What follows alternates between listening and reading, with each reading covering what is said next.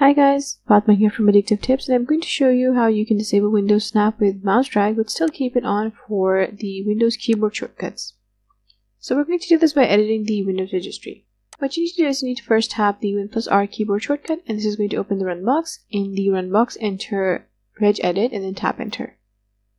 Once you have the registry editor open, go to this location that you see on your screen. Look for a value called dock moving. Double click it and set its value to 0, sign out of your system, and then sign back in. Now that I've signed back in, you can see that when I use my mouse to drag my window to either of the corners of the screen, it doesn't snap to it. But when I use the Win and arrow keys to snap my windows, they snap perfectly fine. Thanks for watching. I'll see you later with more tech tips.